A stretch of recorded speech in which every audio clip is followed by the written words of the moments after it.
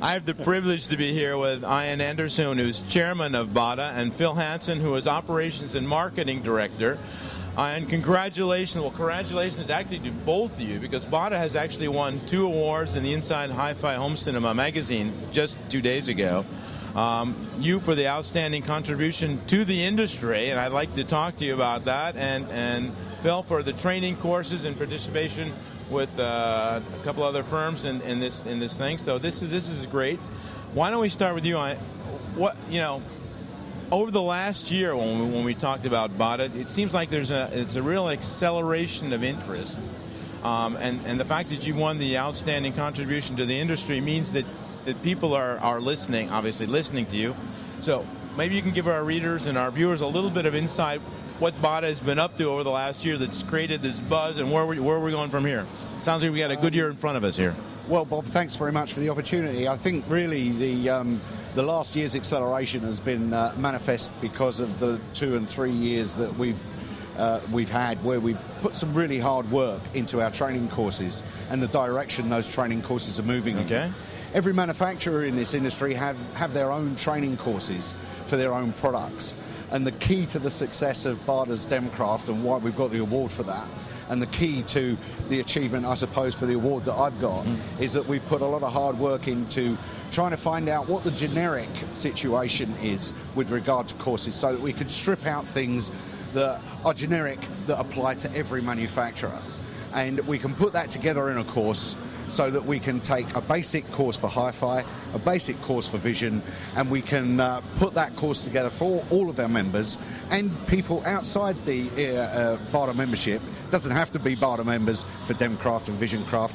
And we can teach these people the generics before they go to their specific manufacturer's courses. And they've just given that recognition because it's been a long haul, but we're finally there. Okay.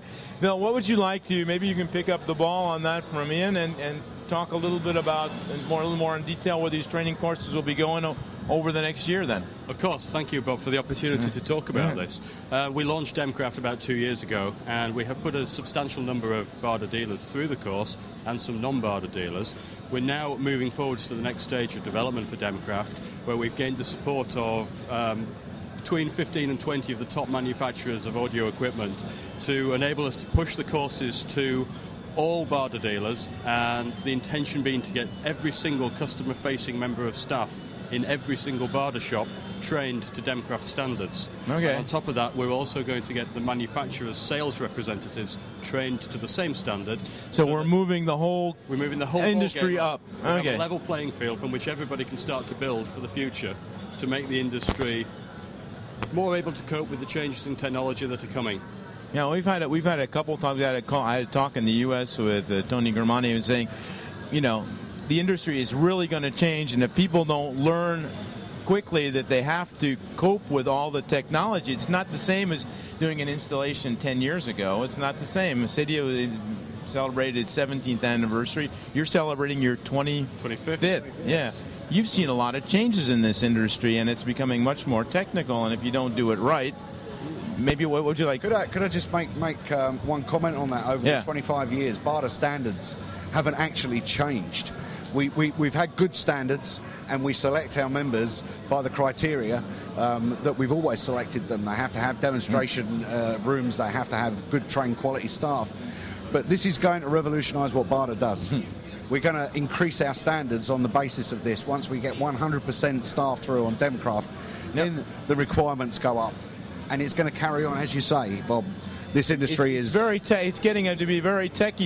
Indeed, the multi-room system is not it's not a slam dunk. It's not just absolutely twist and do it with a screwdriver anymore. You got to be pretty competent about doing a lot of different things now. Well, we're working with Cydia as well, so that we can dovetail our courses into Cydia and ISF, because we've got connections with Cydia and ISF, and we're talking to both of them, so that the future courses... We're there too, so we're all one big happy family. That's great.